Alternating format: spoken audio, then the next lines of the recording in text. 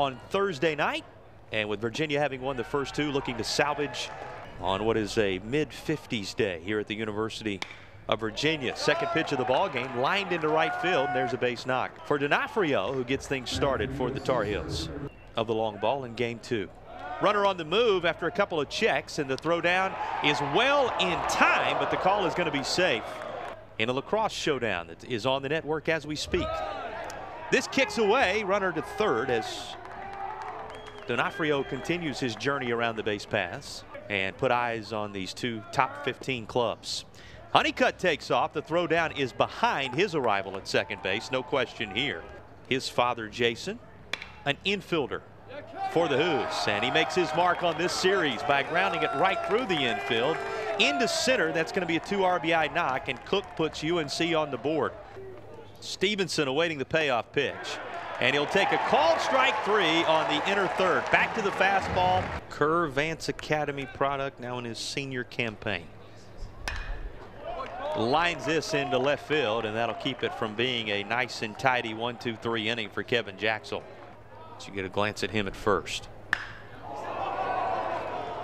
D'Onofrio rears back and turns loose on this 2-2 offering, and he will deposit the fastball well over the fence to double North Carolina's lead. There is that 2-out noise the Tar Heels were looking for. Carolina out front 4-0. When you see the fielders barely move, as was the case with Sauke in right field, pretty good indicator it's squared up nicely. 490 feet later, it is 4-0 Tar Heels. He's 2 for 9 with those 2 long balls. Looking for his third hit here, and he'll have it. That dumped in front of the left fielder Didowik. Another 2-out hit. Runner on the move again, and another back swipe. Honeycutt with his 19th of the season. All this second inning damage done for North Carolina with 2 outs. Maybe more of it. Lined into left field.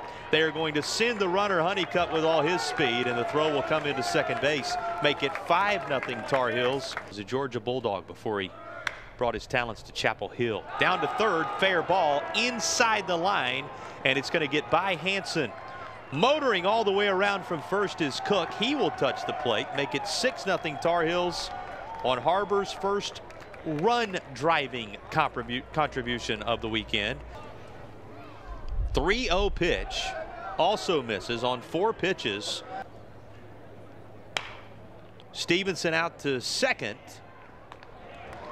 and O'Farrell, who was playing in the usual second base position, will sidearm at the first. Ford, a 3-home run performer in the opener on Thursday, and he sends this right back up the box.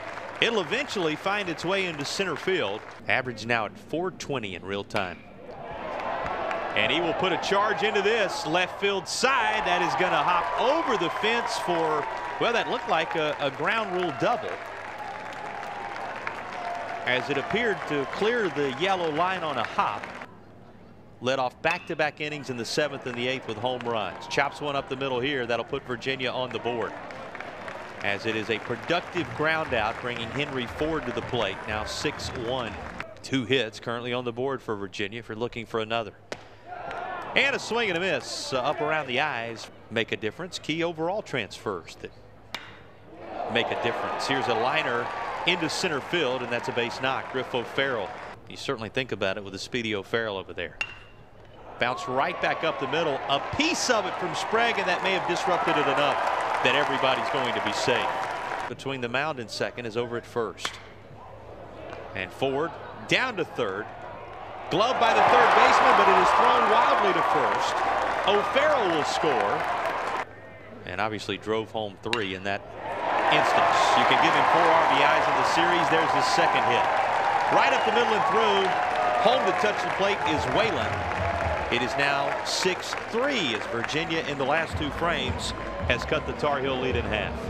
As you think through that one more time, robbed of that base knock late on a tremendous play. 2 for 10, though he draws a walk. 3-2. Right side, well-placed defensive alignment, and a double play for Virginia. 1-1 coming his direction now, and that's sent right back up the middle. Backhanded play by the second baseman, and though there was a nice pick at the end of this, of course, all those other ACC series finishing up tomorrow, so you're talking game 2 of those respective tilts. Long throw, and Salke's going to be able to beat this out in a key top 15 ACC showdown on this Saturday. And Didowing puts a charge into the first delivery his direction. Deep left. When you talk about going and playing at the next level among those doing their good work collegiately right now, this is going to split the gap. The latest of the contributions for D'Onofrio. He's going to think 3. Here comes the relay throw. It's actually not going to occur. By the time Virginia worked it to the relay group, D'Onofrio was well on his way, and he's got a 3-bagger and a walk today. He has not been retired until now. Aiden Till comes on, wins the matchup, strikes out Vance Honeycutt. Taking his talents from Greenville, right in the shadow of East Carolina University, a team Virginia became very familiar with in regionals last year. Punches this through the right side. It'll be a single. And Anderson has brought the tying run to the plate. He's on 8 hits, no errors for Virginia. Bunted beautifully by Hanson, and he will sacrifice them both over into scoring position effectively. Of the 7 he faced and gave up a couple of runs. Virginia making a bid for a couple of more, but this is smothered out at second. The throw from Madera in time. They'll trade the out for the run with the Tar Heels as Virginia inches closer. 2-run game. And the 1-0 O'Farrell. He'll line this into left field. Inches Virginia much closer. And O'Farrell with his RBI double now represents the tying run in scoring position. With the tying run in scoring position. Whalen to the left center field gap. That will get down. O'Farrell will come home. And Virginia has tied it with a 3-run 6th inning. Bobby Whalen with his 3rd hit of the day delivers. 2-1 pitch coming to Casey Salke. That pops off the mitt of Stevenson, and it's going to mean Virginia will have the go-ahead run. High and tight, ball 4. Here's the 1-1 to the first-year hometown product, and he'll bounce this up the middle, deep in the hole. There will be no play. Here's a throw to third, snap throw. Swing and a miss, strike 3. Poston wins the battle and will leave him loaded with who's. When you see that name across the back of a jersey. Whether you're talking about his dad or his brother. This sent in the air to right field, though. And that's going to be the negative side of it emotion-wise, as a round tripper having been secured by Harbor.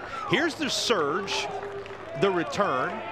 From a power standpoint, for the leading slugger coming into this week in recent memory for North Carolina, Harbor's first home run as he has come to life here in the finale.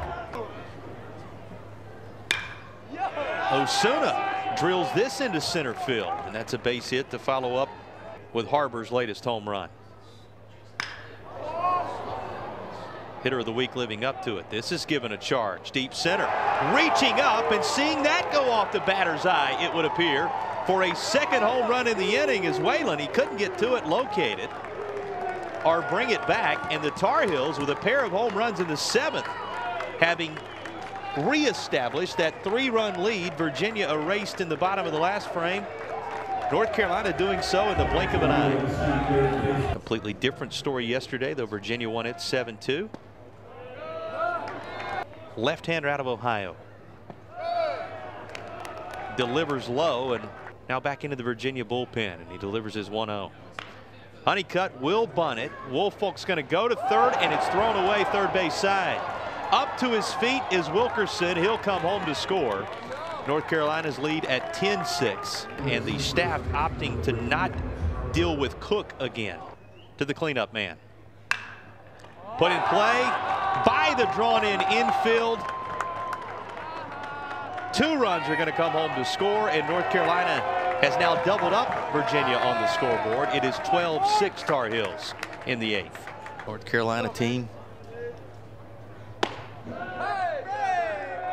as the walk is drawn by Jackson Vanderbrake in the 2nd as well.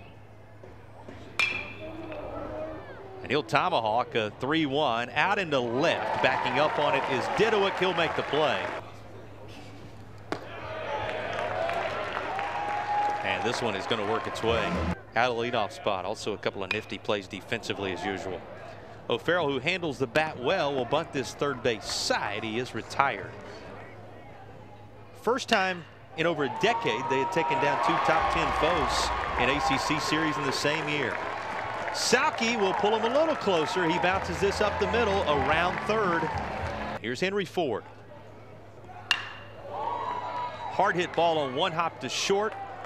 Short route taken by Wilkerson, that force. Up to Ethan Anderson. Shallow right. And after taking a step or two back, there just wasn't enough time. Here's the payoff pitch. Just a piece of it, but right into the mitt of Stevenson, and that'll drop the curtain on the finale. That's the ball game. North Carolina, a 12-7 winner.